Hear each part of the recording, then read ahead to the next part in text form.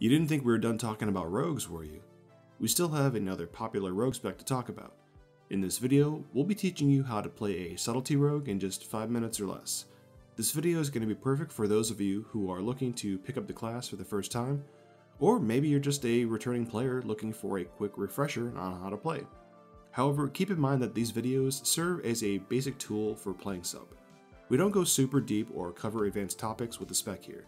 So consider this video a starting off point in your journey into playing Subtlety, and be sure to check out the written class guides over on Wowhead or icy-veins.com for a more in-depth look at the spec. And before we begin, be sure to hit the like button and subscribe to our channel for more awesome content like this in the future. So with that being said, let's get started.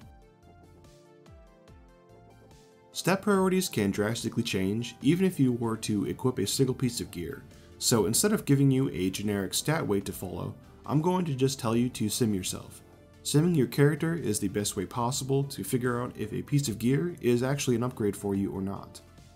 If you guys don't know how to sim yourself, I've actually made a video on how to do that, so you guys can click it here in the top right. The too long didn't read is you guys should always be simming yourself. So let's talk about talents. This is the build that I'd be using for single target. We're picking up things like Cheat Death because it's the best defensive for rogues in the game and it should always be picked up no matter what your build is. We're also going to be grabbing Subtlety as well as Dance Macabre and Dark Brew to turn our nature and bleed damage into shadow damage.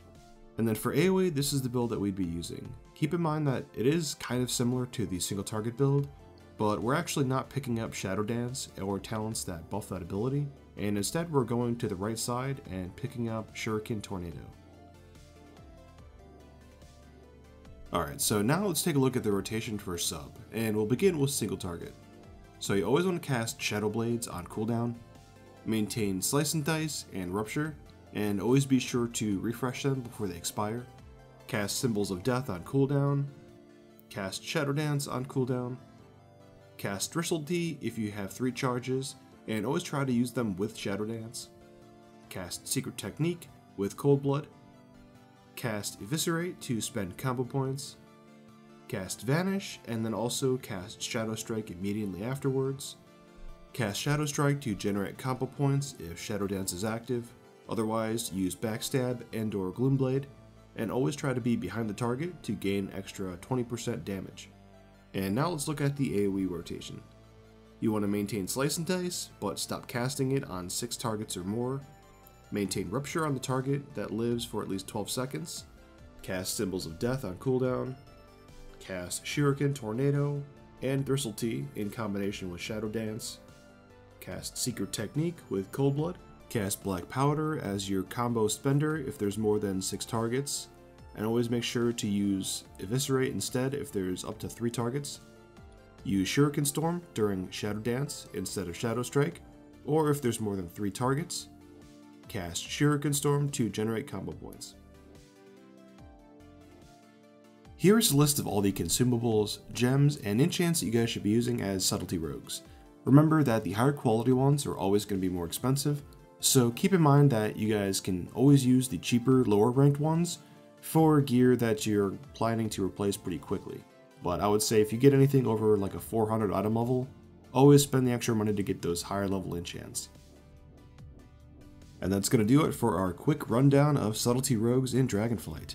We hope you guys found this information useful and that it's inspired you to try picking it up and playing it, because Outlaw is actually pretty fun. Remember that this is just a starting off point, so be sure to check out Wowhead or Icy Veins for a more in-depth look at the spec.